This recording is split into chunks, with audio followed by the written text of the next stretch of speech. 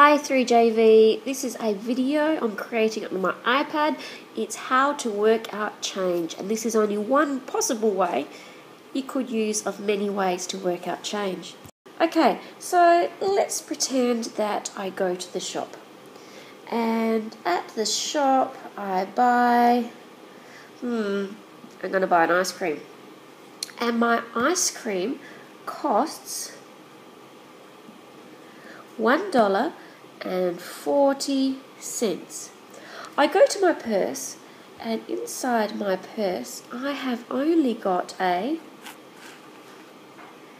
$2 coin. Okay, so I give my $2 coin to the shop assistant for my ice cream that cost $1.40, and I need to get some change. How much do I get? Well, if we take the $2 from that, if we take away the $1.40 from the ice cream, we can work it out. Okay, so let us use vertical subtraction. 0 take 0, nothing take nothing, is nothing. 0, I have 0, can I take 4? No, I can't, so I need to borrow. I borrow from this column, and I place it here. So now 10 take away 4 is 6. 1 take away 1 is 0. Dollar, dollar, dollar. Now the trick is not to worry about these here.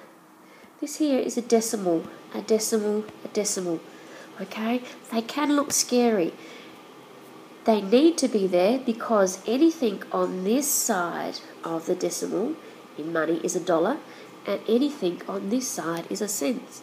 So as long as you line up your numbers, underline each other, and your decimals underline each other, you can work out how to work out change. Let's have another go.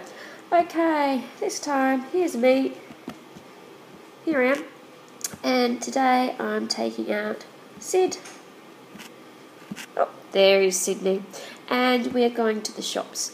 And when we get to the shops, we decide that we are going to buy a book. Okay, Sydney wants his book to read. And this book here, this one here, it costs $2.65. Okay. Well, here is Miss Phyllis, this is me, and I go to my purse. There is my purse, and inside my purse I have $5. I don't have any change at all, and I need to work out the change. How much money will I get back if I pay $5 and the book only costs $2.65? Well, let's work it out. Okay, 0 take 5. I've got nothing. I can't take 5 from it, can I? So I need to borrow from the next column. Uh-oh, there's a 0. I can't borrow from there, so I need to borrow from the next column. I borrow from there. That becomes a 4, and this becomes a 1. Now, here, I can borrow from this column. So if I borrow from that column, this becomes a 9, and this becomes a 1. Now I can work out my sum.